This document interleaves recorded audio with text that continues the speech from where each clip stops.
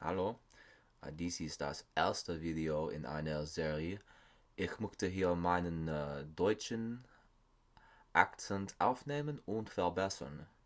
Ich bin Amerikaner, offensichtlich. Ich lese. Ist sehr kurz.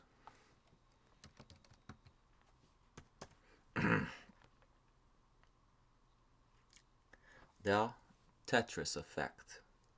Der Tetris-Effekt, auch Tetris-Syndrom genannt, tritt auf, wenn Personen so viel Zeit in einer Aktivität stecken, dass diese anfängt, deren Denken, bildliche Vorstellungen und Träume zu gestalten. Er ist nach dem Videospiel Tetris benannt. Personen, die Tetris für lange Zeit spielen, denken zum Teil darüber nach, wie verschiedene Formen in der realen Welt zusammenpassen könnten, wie zum Beispiel Schachteln im Supermarktregal oder Gebäude in einer Straße. Personen träumen beim Einschlafen vielleicht auch von fallenden Tetraminos oder sehen solche in ihrem Augenwinkel oder wenn sie ihre Augen schließen. In diesem Sinne ist der Tetris-Effekt eine Form der Hypnagogie. Und das ist alles, was ich will. Danke.